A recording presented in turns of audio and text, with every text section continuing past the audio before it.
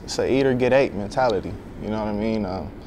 You know, either you're gonna line up against somebody and he's gonna do you in, and you know, make you look like a fool, or vice versa. So you choose one.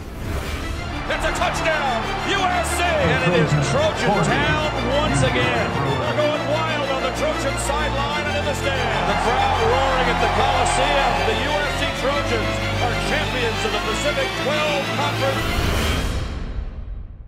All right, Rosen, fake to Jamabo. He's caught a lot of passes this half. Throw, intercepted in the end zone by Tell. Tell brings it out. Marvell Tell with back-to-back outstanding plays. DBs have a unique mindset. I think they call it swag.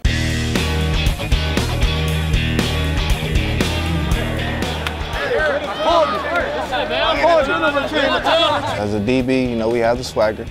The confidence is key. Shoot, we fall down one play, we get up the next. I'm not gonna take it lightly on you, ever. You have to have that confidence. You have to have that swag that they talk about to be able to walk out on that field and know that you're going to be in man coverage and you have a job to do, that you're going to have to cover a really good receiver in man coverage about 80% of the time in the game. It's not so much a cocky type of swagger, it's more just, I'm confident that I'm gonna lock you up right now. That's the mindset. And like we say, no fly zone. We're air marshals. So tell me why USC?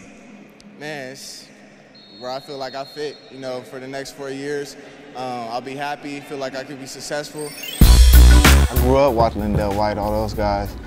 I remember one day I just got called into my counselor's office, and Coach Ogeron with the deep voice called me and extended the offer, and I was ecstatic. Called my parents right away. I think in my heart, you know, I knew that was the right decision to go to SC.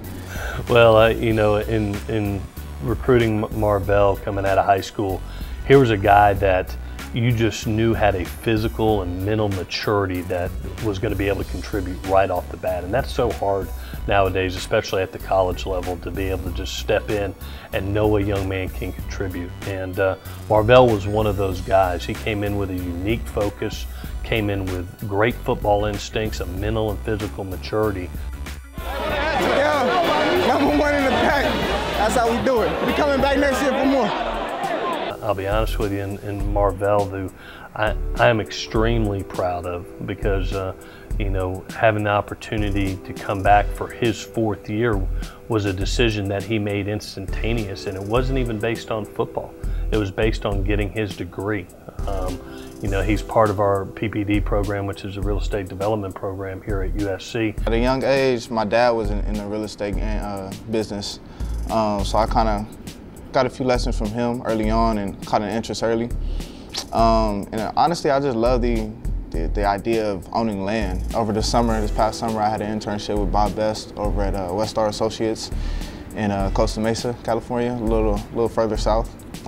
Great opportunity, learned a lot from those guys, and you know, learning about all the different sides of real estate. It's more than just, you know, selling homes and things like that. It's a lot to it.